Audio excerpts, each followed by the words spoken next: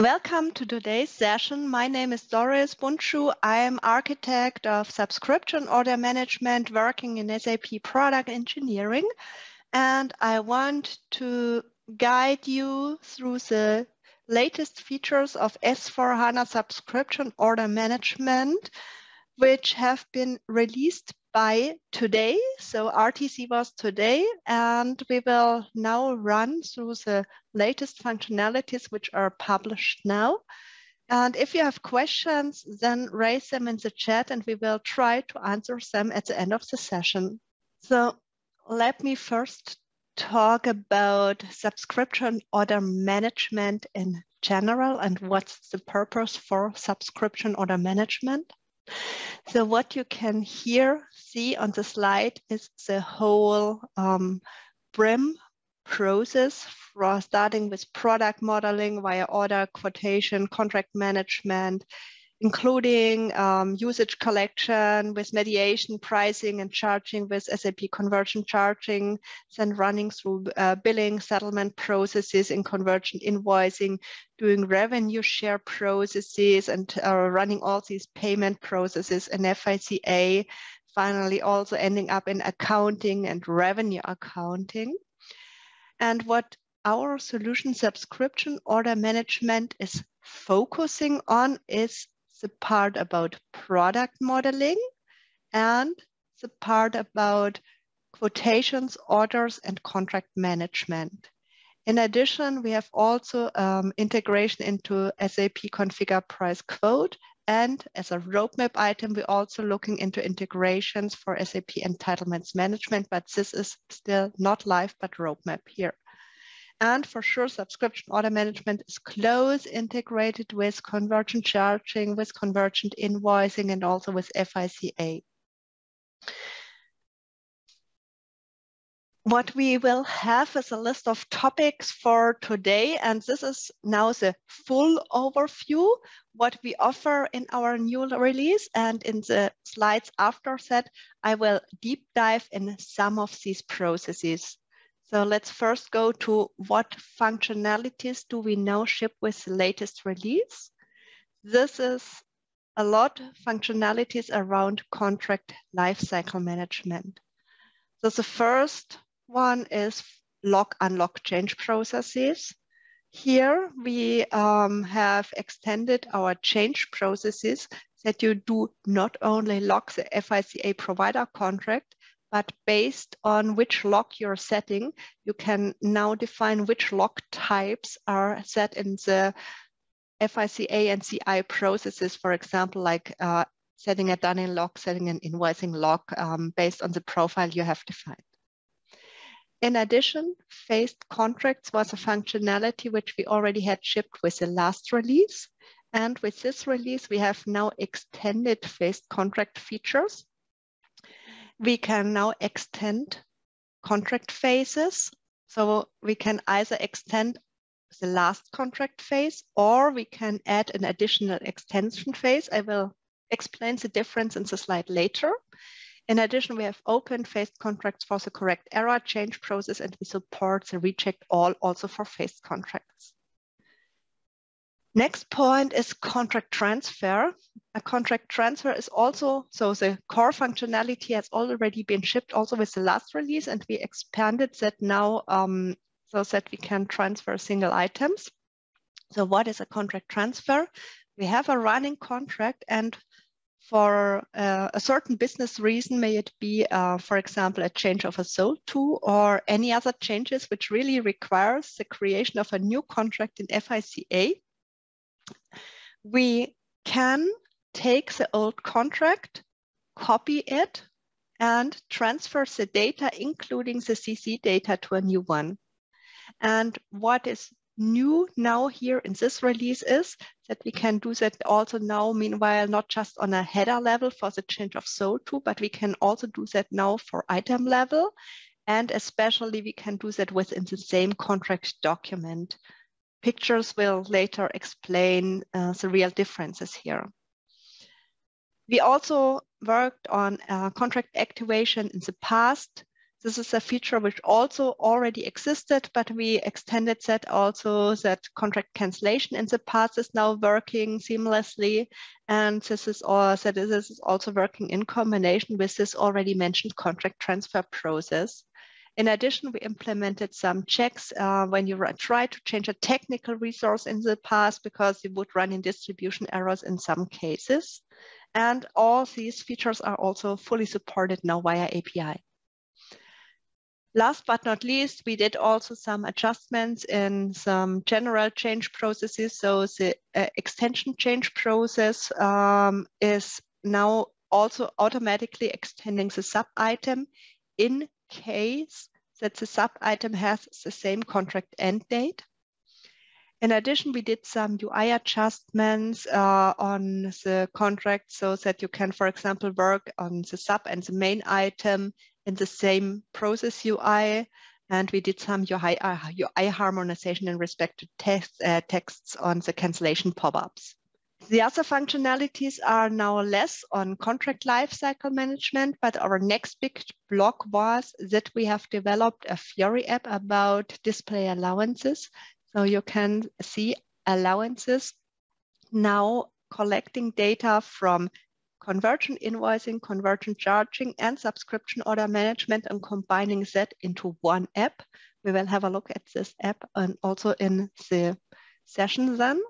And more for reference, one of our fields, which we originally had placed on the product master data, has been moved to another app. You can now find this field, so technical resource assignment schema, on the app for subscription-specific product data, because it's much better placed from business process there. Then we have also done some improvements on the order capture process. So you can now assign an external purchase order number also for subscription items, and it's inherited up until the FICA process. And we have enhanced the search of solution quotations, that you can search it by external reference number, for example, the CPQ quotation ID or a business solution portfolio ID. In addition, you can maintain custom price conditions in master agreements. And we can also exchange the master agreement during a change of SOTU or a product change. This is also something which did not work in the last release. We have enabled that now. So when you run through a product change, your old master agreement definitely will be invalid, and then you have to attach, or you can attach, a new one to use then the new master agreement. To open our solution also for other use cases, we are strongly focused also on the topic APIs and events. So we have built a big set of business events for subscription contracts and subscription orders. And we have enhanced our existing APIs with additional fields to support more use cases, especially for the CPQ integration. And the biggest feature here, in addition, was that we now support also manual variant prices via API. From integration perspective, yeah, we are working together now with CPQ, but this was rolled out in other sessions. And just for reference, also on the data archiving, we now support ILM notifications. So let's jump into the details and first go with contract lifecycle management. Sorry. So a phased contract is a contract where you split your contract phases already in advance when you are in the contract creation phase. So you know, for example, in year one, you will have a contract with 20 cloud seats, and in year two, you will have 50. And in year three, you will go to the platinum contract and buy another 500 seats. And you could, in the past, runs it by change processes. This was always possible, but these phased contracts really offer you to plan such a contract already in advance and inform also the follow-up processes about what your contract will be adjusted in the next years, months, however it is used. And what we, in addition, now provide is, if such a phased contract comes to an end, we say we can extend the last phase. So this means we copy the last phase and extend set a new contract end date to it. Or if you say, okay, I'm not okay with a platinum contract, I want to go back to silver, but buy another 1,000 seats, this would be much more an add extension phase where you can put an additional contract phase in the end. The other two is more a technical thing. When a phase contract runs in a distribution error, you can correct the errors now. You can open it partially on a UI to do some corrections here. And as long as the contract is not fully distributed, so not technically active yet, you can use the recheck all functionality if this contract shall not come to life. So let's have a look at these both different change processes, the add extension phase and the other one. So what happens during add extension phase? Let's assume I have a contract, a phased contract. In the first phase, I want to have a quantity 10 and have a price of $10. And in the second phase, I want to have a quantity 20 and plan a price for $9 for this one. And the old contract has a duration of 3 years. And now the use case is I want to add another phase where I say the parameters for these phases are really different. So I want to have a different quantity, different price, maybe different configuration or whatever you need to change. And in that case, you can use this change process add extension phase. And then this additional phase is added to the end. In that case, the items are, okay, what's recreated or not, we will see on the next slide. So this is how such a add extension phase contract looks like after the extension has been run through. So originally we had a phase 1, which is already passed, and a phase 2, which is currently active. And now I want to add a phase 3. So what would this contract do? Phase 1 already had been passed, so it's anyhow a historical one. Phase 2 is now delimited and recreated, and phase 3 is added in addition. That's how it looks like. This can be even more complex. When phase 1 is active, 2 and 3 are planned, 4 is added, similar picture. Then you have 2 futures, an additional added, and here the old ones, which are then historical for tracking reasons. The big advantage of add extension phase is that you can do that anytime. So you do not need to wait until your last contract time slice is used, so that you are in your last phase, but you can really do that at any time when your contract is done. The disadvantage is so you have always to send the full contract structure, and this has some impact on how the payload looks like, which you send over the API. It's much more complex than with the other change process. The extend last phase is slightly different. So here we are now already in the last contract phase, and I more or less want to continue this contract. So I just want to adjust the end date. So what happens here is the phase 2 is just extended, means I put a new end date to it, but keep all other parameters, and that's it more or less. And this change process can only be used during the last phase. The purpose for that is that you can, in future, think about automatic extension of such contracts.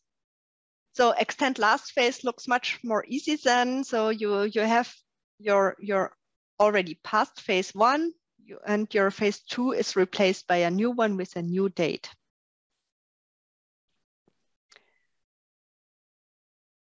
Good, jumping to next topic. So switch away from phased contracts, switch to contract transfer. So what we have here is you have a contract and you want to really change essential parameters of your contract, which you cannot change by running a simple change process and creating a new time slice. There are, for example, if you need to change org structure data, or if you need to change SOTU, or in some cases, if you need to change a product. In such cases, we use this single item transfer. And there are two ways to do this transfer now.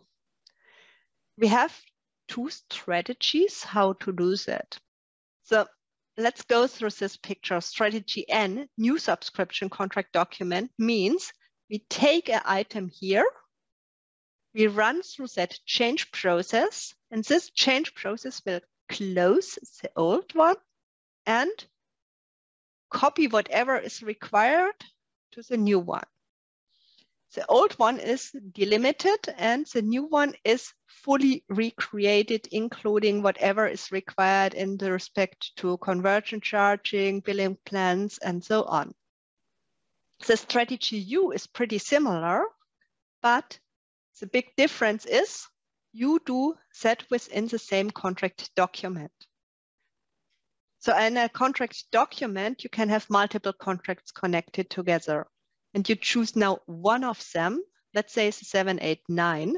You cancel the 789 and do the same what you saw in the slide before, but you put this together in the same contract document. So the difference here is new contract document. Here it is same contract document. We heard both use cases from customer, and that's why we provide now both solutions. And you can define in customizing how you want to have it. If, for example, your customer is using this number as a reference and you want to keep this number stable, strategy U is perfectly fine. If you want to really separate this and have a net new subscription contract document, strategy N might be your choice. If you run through a normal change process because you do not need a new contract number here in FICA, then you choose strategy space and do whatever you have ever done in the past, run through a normal change process. So how does this now look like in screenshots? Here we have the N.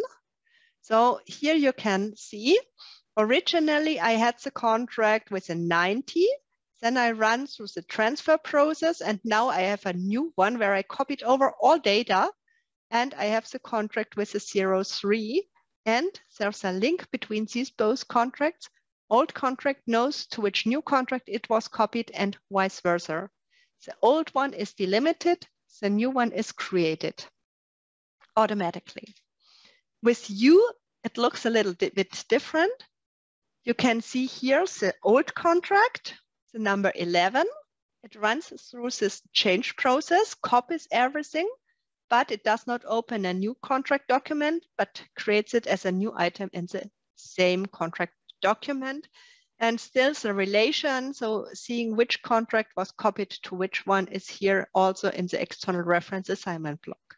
By that, I would like to close this topic about transfer, and I want to switch to log unlock.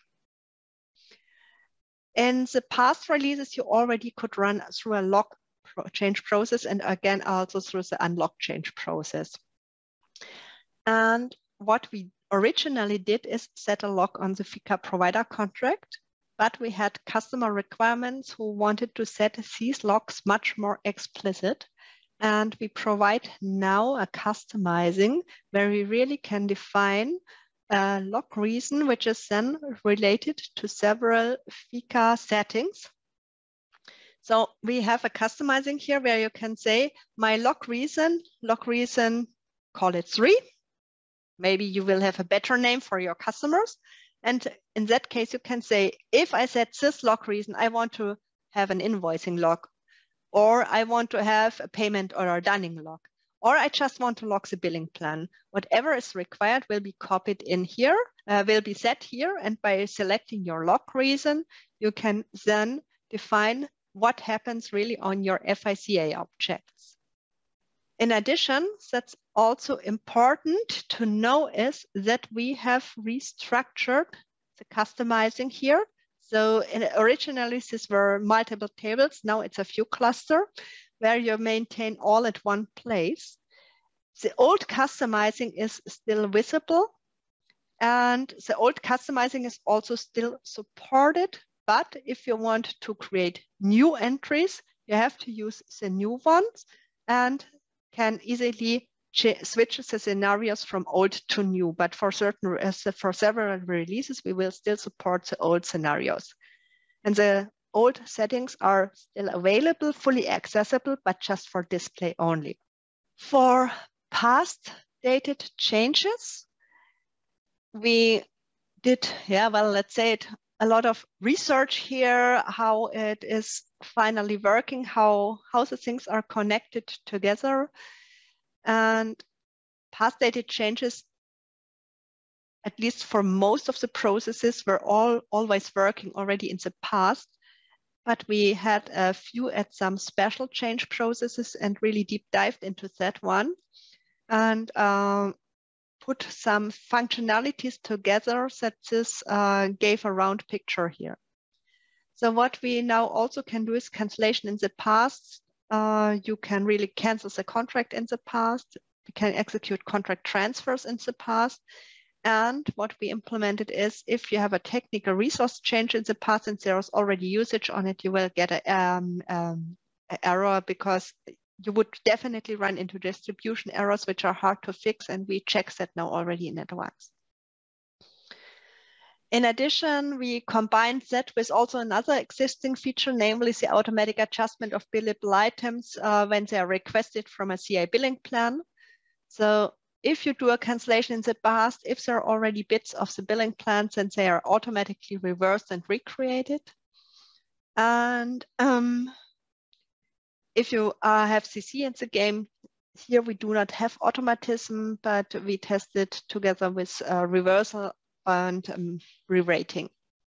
And this is also all working via API. So here I have a simulation, and that's more for reference what happens now during such a change process in the past. So let's assume we are here today, mid of August, and my customer is saying, oh, I need to definitely change this to mid of June. So, but I have already bits here running.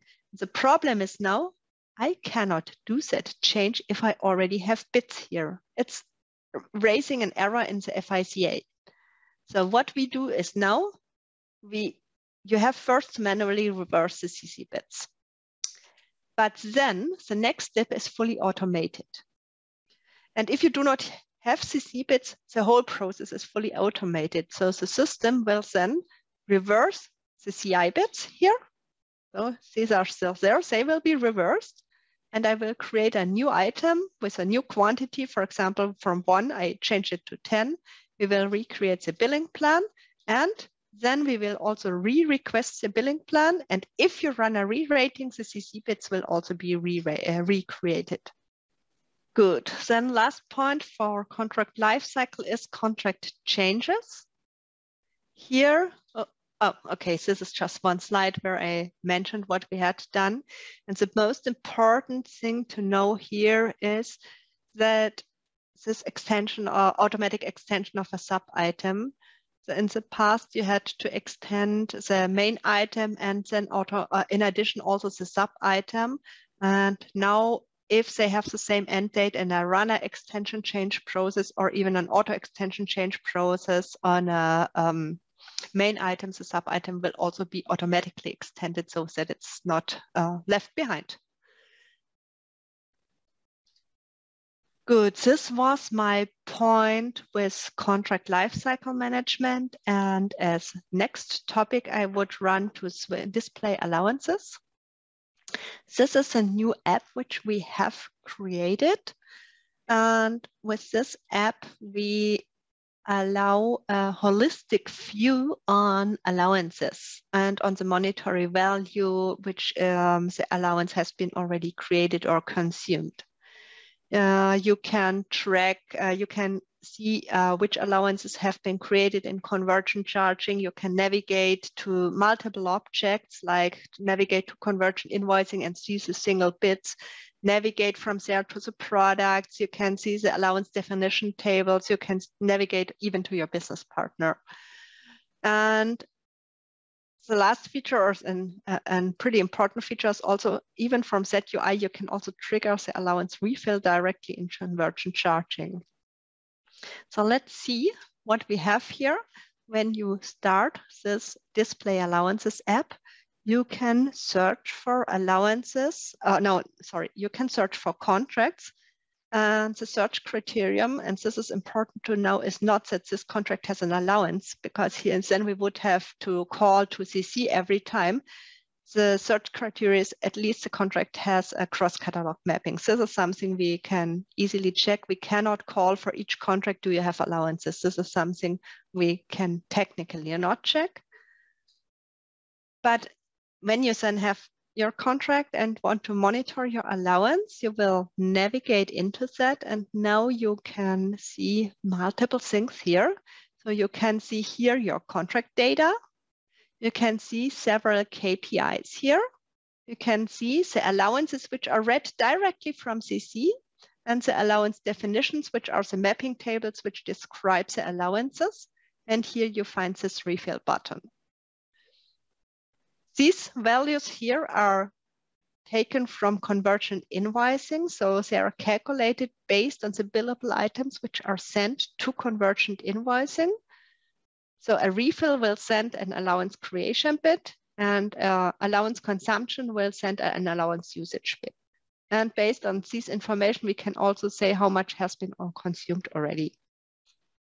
In addition, you can also navigate in these details, and we do this reporting thing or this calculation also on a single allowance level. And from here, for example, for this allowance, you can then directly navigate into billable item monitor. And you can also see which counters are defined for this allowance. And the same for the allowance definition table. You can see what were the values which I had defined for this allowance, to which charge plan is it assigned. I can also trigger my refills here. And also here I do my calculation based on the allowance definition.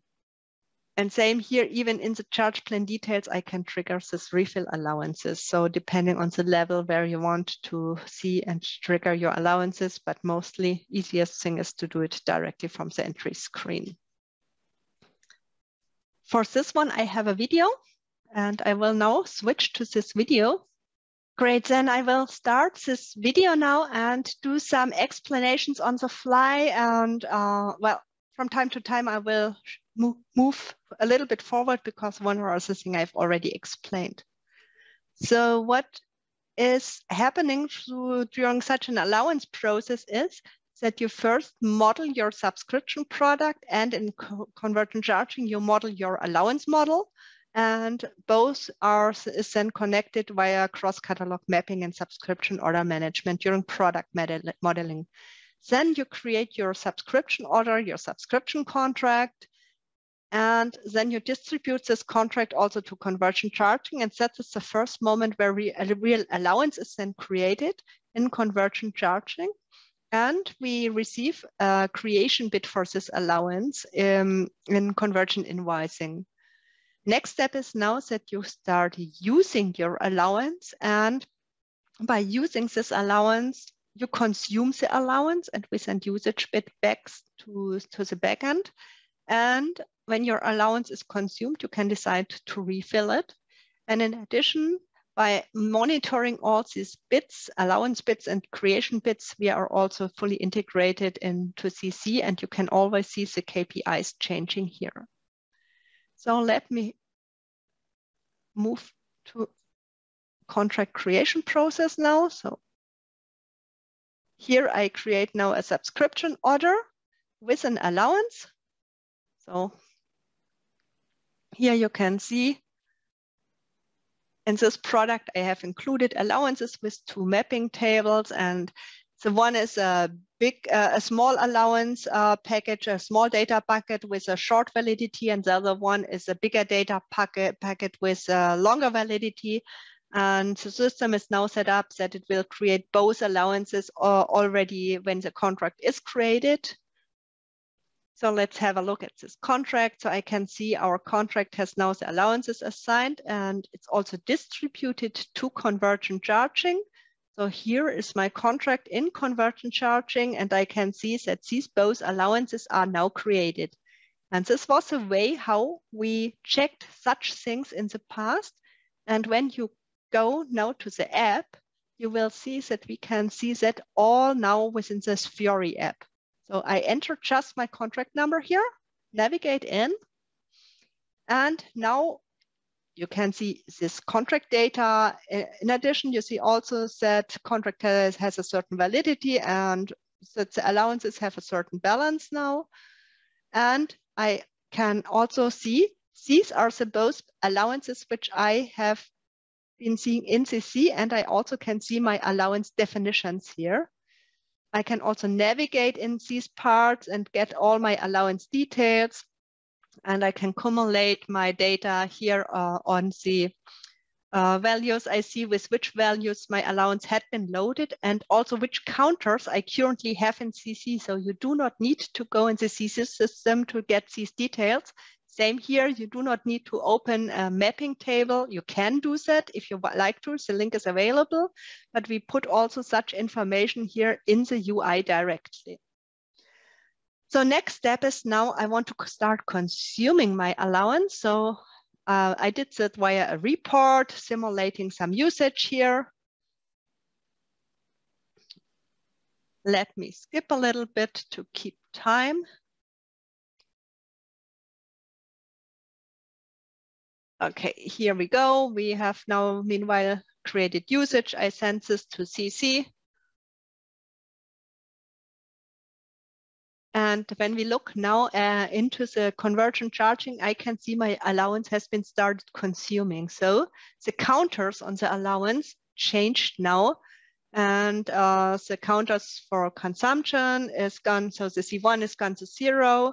And the other one, the big allowance. So originally it was something like 101 when I remember correctly. And the second one, the counter is also gone down to, so it was originally loaded with 500 and I have 116 left. So again, I do not need to see that in CC. I can see that directly. And in addition, I get the information. A big part of my allowances is now consumed. Why is this a negative amount? Because my allowance is set up in a way that I can use more than what I had paid. But this strongly depends on your allowance model.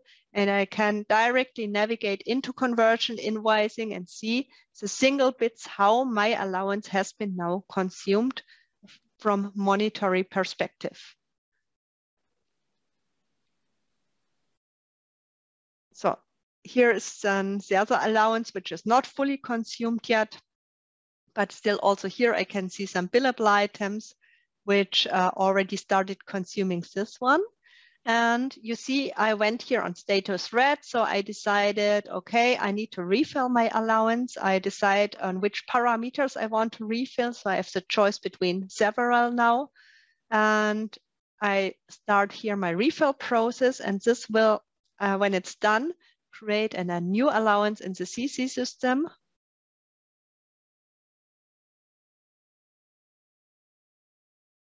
So let's check again in CC that there's a new allowance now. So I find now a new allowance in CC, which has now been again loaded with a new data bucket. And in my app, I can again directly see that there's now an additional allowance available. And I also can see when I come back that my KPI is now again green. So again, I have allowance value available. And this was this video. So let's stop this one here and go back to sharing the slides. So with this video, I close now the allowance topic and I will go to the topic APIs. So we have mostly for the transactional processing, 3 APIs, which are pretty important. So that is the subscription contract read API, where we added several new fields. We have the solution quotation API, and we have a SOAP API for order creation.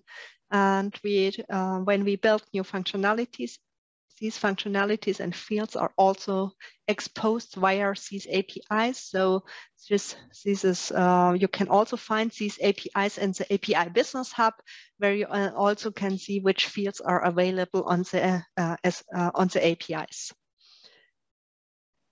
This thing about manual variant condition is the following. When you have an external solution like a CPQ system or a custom pricing machine, where you say, I want to determine my prices fully outside of the SAP system or outside of the SOM solution, let's call it like this. In that case, we can take manual prices from outside and accept whatever you send us. This did not work for variant prices in the past. And here we had to be somehow we somehow had to trust that the system in the backend and the system in the front end, which calculates the original price, do the same job.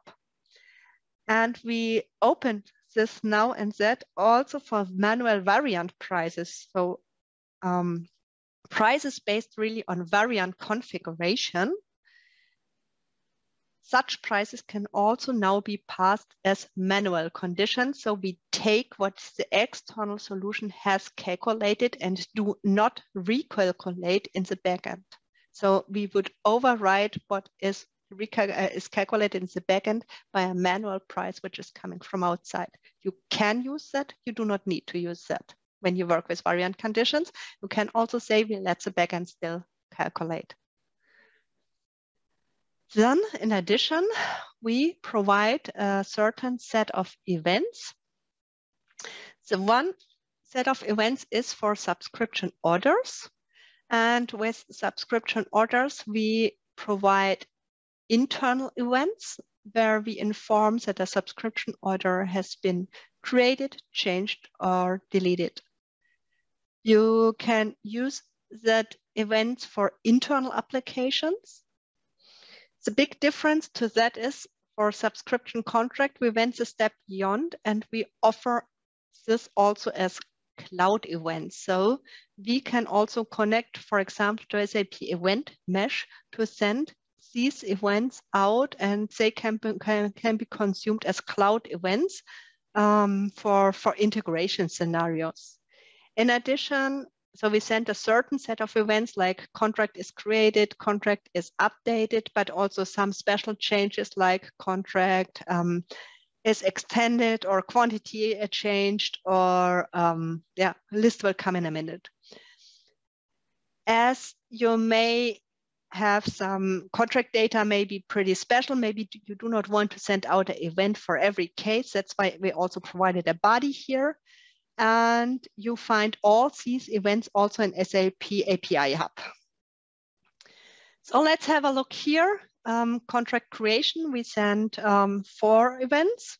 So when the subscription contract is initially created, the event is called state created. When the contract is still not technically active, you know it can be changed.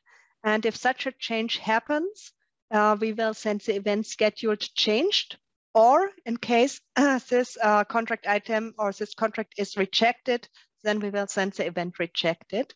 And finally, when contract distribution happens and this is technically active, then we send the event activated. Creation part is simple. Now coming to the change part, here we offer some more change processes. So when I trigger a change process and it's created initially, then we send the event state changed, or for some change processes, we have special events like canceled, extended, product changed, and quantity changed. And you can decide on customizing if you want to send the generic one or if you want to send the state changed event or nothing. This is now a part of the change process customizing. When the change is a future change, it is not technically active yet, so you can still update it. And in that case, if a change which has already been sent once is changed again, we send the event scheduled change, or if it's rejected, we send change rejected. And then same, when it's finally getting activated, we send change activated event. And then you always know, now something happened on my contract. You can use these events, and by technically called, it's notify and we first notify the applications, and then they can call back and use our contract read API to get all contract data which is required for any integration scenario here. And by that, I am done with my slides. I want to bring your attention to the general hints. So we have a product assistance where you really can also read the details, what's new information. We explain in our product assistant very detailed how it's working, how things fit together. In addition, also same is done for the APIs, and for the APIs, I really can also point to API Business Hub. You find it under api.sap.com, and you can find payloads, API descriptions. For integration scenarios, you can find guides and so on. And for sure, we also have a Prim product page where you find integration guides, migration guides, and all related documents, which we try to keep always on track and try to update them close to the latest release. Then, well, our application component, in case there is a bug or a feature request, you need to send it, then you create an incident on CRMS for SOM. And if you're interested in sizing, there's a quick sizer available, which also covers our scenarios. And by that, I say thank you, and we can start a Q&A session if there are any questions. Okay, I can find one can-faced contract created from Fiori Solution Quote or only through Solution Quote API. Yeah, it can only be created for the time being via Solution Quotation API. And faced contract via subscription order, not with this release. So answer live. Is the question by that answered? Okay. Are there any other questions? You can also unmute yourself. Not sure? Okay, there are two more in the chat. Can we find the slides or recording? I guess administrator or the team from SAP Education will send this out after the session is closed. Some customers have portals for ordering subscriptions, and as tax and discounts are calculated during billing and invoicing, is here any functionality available to get the simulated price with tax and discount, so that while placing customer order can see final price which is being charged? Yeah, okay. It depends a little bit on,